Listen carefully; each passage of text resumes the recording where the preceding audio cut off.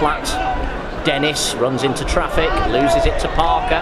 Here's Hall, finding the former county ally, Boschel, who sweeps it out to the left wing now for Brooksby. Brooksby's going to take on Lees here, gets it onto his right foot, don't let him shoot, they have, and he has scored. County being hassled and harried here by Guiseley. That goal has given them a lift. Milligan's worked it out to the right for Lees. Here's Milligan again with the long diagonal towards Jevons. Great first touch, and his second touch turns it into the back of the net. And County were behind for just 2 minutes, and the veterans linking up brilliantly. Milligan with a cross from the right wing. Jevons an outstanding first touch and a control shot in off the post. And County are level at 1-1. Absolutely fantastic from our danger man in this game. Change shortly as the attendance, which will be 2,764, is announced. 2,764. Here's Jevons crossing from the right. The keeper fists it away. Duxbury collects, long way from goal, clips it in again. Jevons! 3-2. What a brilliant control volley by Phil Jevons. That is a magnificent finish from a magnificent player. Great ball in, wonderful finish, 3-2. John, I wondered where that goal was going to come from because we just saw the bizarre sight of a 1-2. Halloran again, halfway line. County playing with a 4-2-4 at the moment.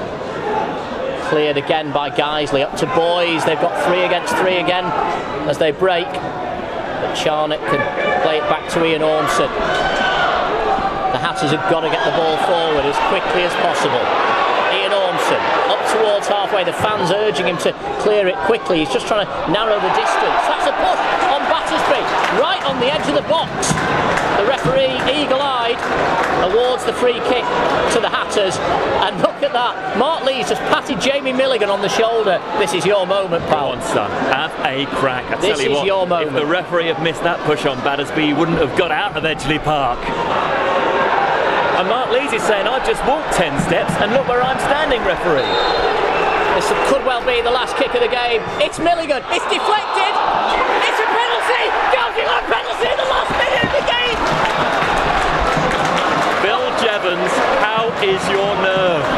Go and get a hat-trick. There could be a hat-trick for Jevons here. Claim the match ball. Oh my word. Keno, my pal in the exec box, can't even look. He's looking the other way. What a finish. What a finish to this game. Drench is trying to hold this up as long as possible. Drench is taking a drink. I've got to be honest, I didn't see it. I don't care. Let's say it was handball. I didn't see it. The ball One was of them travelling. was it? The Put his ball arm was up. travelling really fast and it hits the wall, and you know, you've seen him given, you've seen him not. Jevo to take.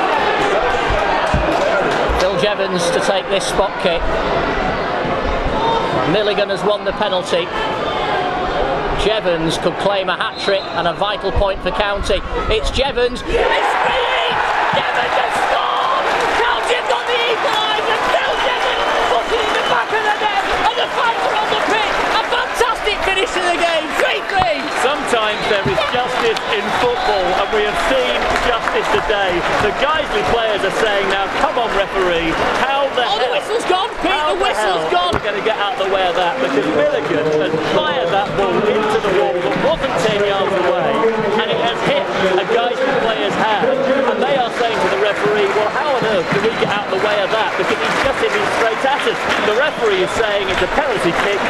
County deserve it. County deserve a point.